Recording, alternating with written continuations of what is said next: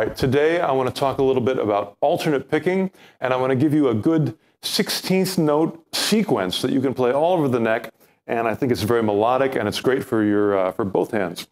Let me start it by showing it to you here in the key of E minor. It sounds like this.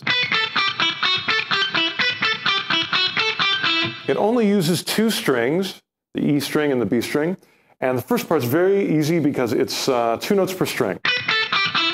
And your first finger gets to stay on the same fret, so that's nice. We're using B, A, and G, E. We're starting with a downstroke, and alternate picking means we're going to go down, up, down, up. Okay, the next 2 notes are the tricky notes. They are F sharp and A. They're tricky because they're not on the same string. You've got to do 2 pretty quick notes on 2 separate strings. That's the biggest challenge of any picking lick, is when you've got to shift between one string and another. So that's the trickiest part. Not that bad, though. You can do that. So here it is with that attached. First part, your tricky part, and then 2 notes, and these are easy because they're on the same string. It ends with G, E. All together.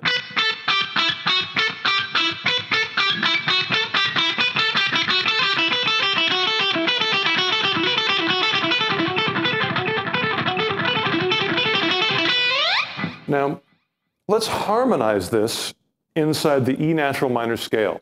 All that means is we're always keeping notes from the E minor scale, and but I'm going to raise it to different steps. So this is the one we started on, starting on the 5th. Now I'm going to do one that starts 1 note higher on the 6th. We're going to have to change our fingering slightly to fit inside the key. So start on the 7th. On the octave, on the 9th, on the 3rd. That's kind of a crazy shape for the left hand. This is really a good exercise for your left hand. Check this out. It uses all your fingers.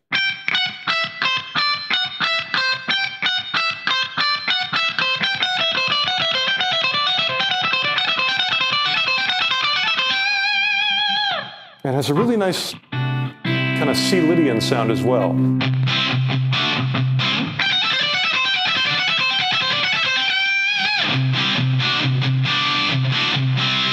So that's a nice melodic one. And we'll keep going, starting with on the 4th.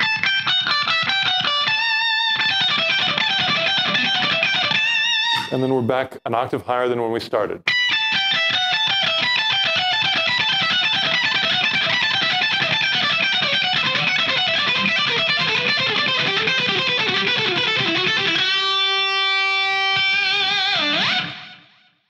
And what else can I tell you about that one? If you want to, because it has a lot of 2 note per string descending licks, you don't necessarily have to pick that. You can do it legato with 2 downstrokes and 2 pull-ups. And then you'd have to pick the next 2 notes because they're on 2 separate strings, and you could do 1 more pull-off here. So you could do a lot less picking and get a smoother sound like this.